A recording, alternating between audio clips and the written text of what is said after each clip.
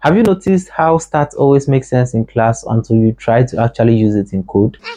The truth is, the best way to learn statistics is by doing it. If you agree with me, then check out this GitHub repo. It is a hands-on tutorial that walks you through statistical analysis with Python. You will learn how to use libraries like pandas, numpy, and matplotlib to clean, visualize, and analyze real-world data. It starts from data wrangling, that is the loading, merging, and reshaping of data frames. Then it moves into data visualization and statistical modeling like regression and then distributions. Also, everything is in Jupyter notebooks, so you can follow step by step, run the code, and actually see what's happening.